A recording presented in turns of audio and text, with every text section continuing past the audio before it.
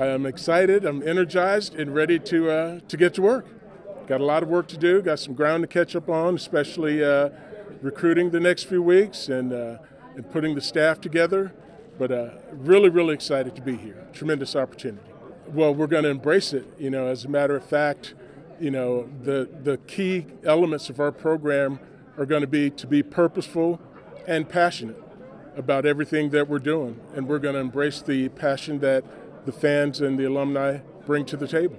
The commitment to becoming elite, and talking to Chancellor Martin and A.D. Hilton, there's a significant commitment to elevating the program beyond being good, and understanding that those resources will be in place. The tradition of success here, there's already a strong program in place in which to build on. This isn't a complete rebuild, so there are a lot of really very positive aspects that made it very appealing. Wow, I wish I could put a specific timetable on it, but we're going to build everything with excellence in mind and understanding that this is a process.